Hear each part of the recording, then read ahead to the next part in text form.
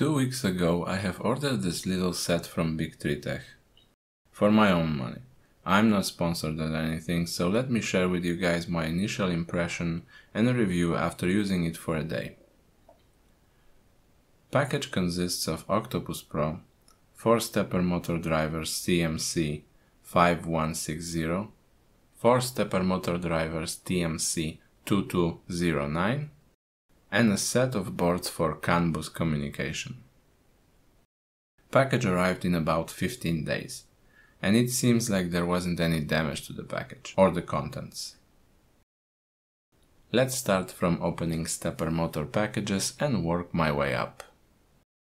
In the TMC2209 stepper motor driver, I have found this little cardboard paper that shows the driver pinout, the driver itself, heatsink, and a connector cable that I probably won't use, but it can be useful for boards that require external UART connection. PCB quality was pretty good. I don't see any issues on the surface.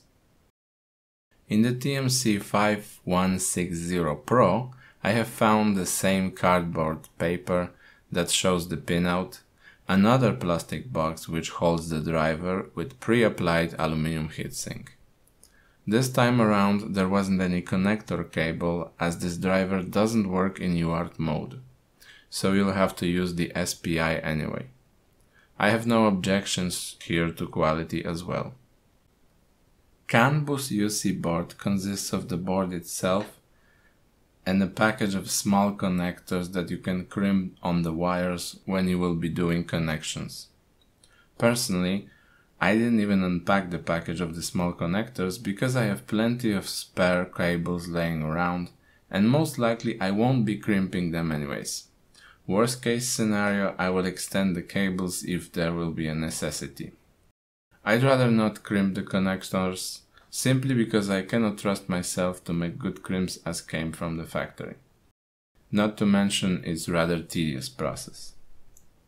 This board is used as a bridge between the main board, a Raspberry Pi or SBC of your choice, and the CAN bus board that goes onto your printhead. Also, I can't stress enough, but Raspberry Pi isn't really needed for Clipper or Octoprint. You can use practically any single board computer that has a similar specs and is listed on the Armbian website in the download section. As you will see in my later videos, I'm using 10-year-old board named Cubiboard 2 and it works perfectly fine. Most common replacement is Orange Pi. Next one is EBB36 CAN board version 1.2.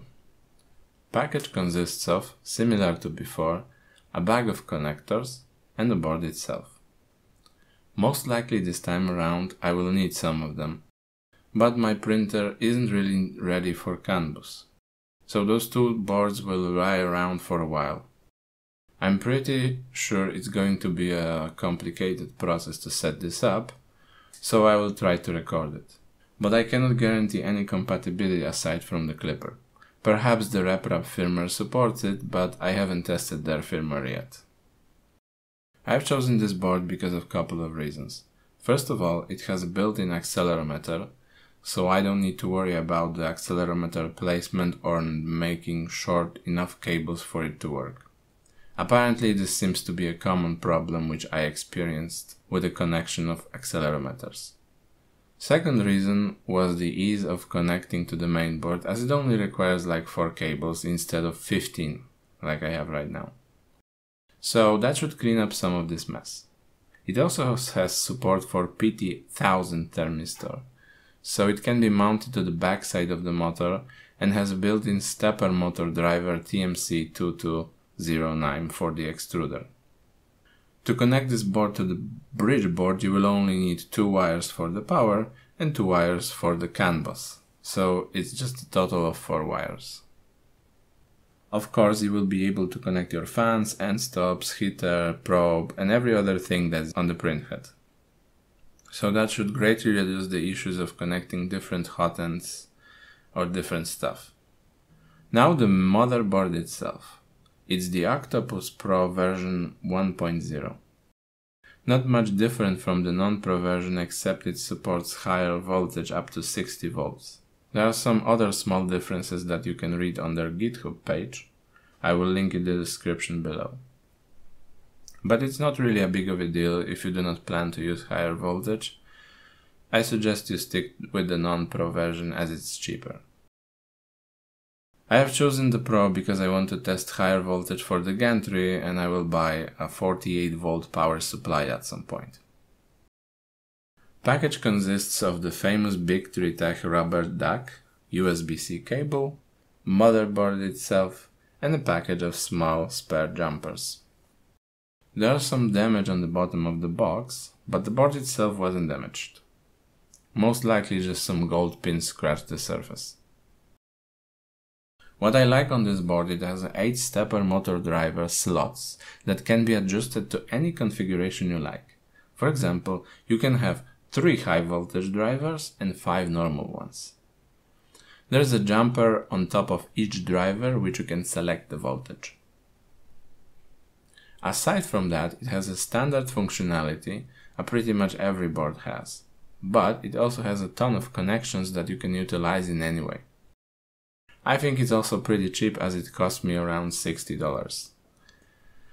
There's a $50 version that has a different processor which doesn't support the RepRap firmware, just a Clipper and a Marlin, but I figured I want to test the RepRap firmware at some point, so I've gotten myself the more expensive one. On the top of that, it has an output power of 5, 12 and 24 volts, and that makes it really convenient to connect external things to it. For example, it can power your SBC like Raspberry Pi. On the board you will also find a separate power connection for the motors, main power and the bad power if you want to somehow use a different voltage for any of those. I don't want to talk about all the motherboard features, you can check that on their website as it will turn it into a marketing video. So I want to talk about the experience I had with the board. Setup took me around 3 hours I think, and that is also counting all the connections I had to redo. It had a decent startup profile for Clipper which had almost all the pins I needed. Had to set up the jumpers on the stepper motors as 4 of them will be running in the SPI mode and 4 of them will be running in the UART. It was a pain to get them out.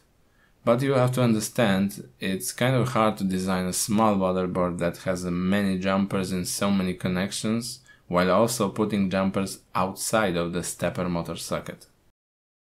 I initially made a mistake, took all the jumpers, effectively setting the stepper drivers in the UART mode. But TMC5160 does not support it, so I had to put 12 jumpers back in.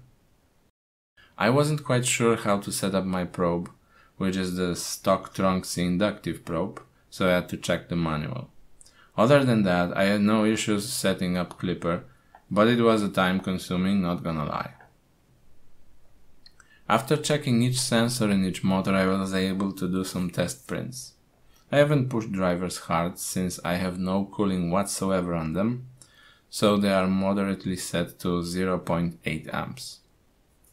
Yet they were able to successfully print for 2 hours straight, so I think it's a big success compared to the previous board that wasn't able to finish a 15-minute print without cooling. You shouldn't expect any difference in the print quality compared to the other boards, unless you had some like very old board with the Allegro drivers. You can expect a lot of convenience, however. For example, because I have so many drivers, I could use the Ztilt feature in the Clipper.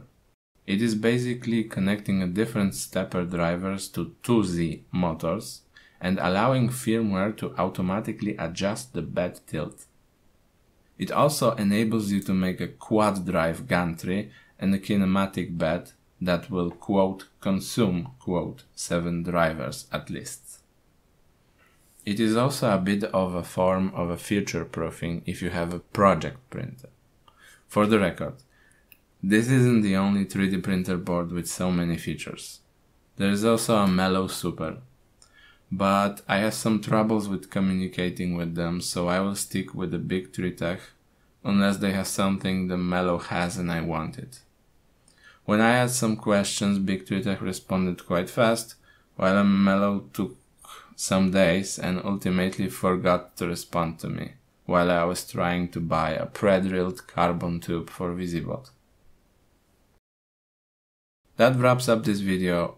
Ultimately, I'm very satisfied with the board and I have absolutely no issues with it yet.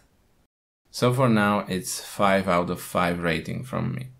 I will let you know in the upcoming videos if that has changed. If you liked it, hit that subscribe button as it will help me get motivated to do more builds in the future.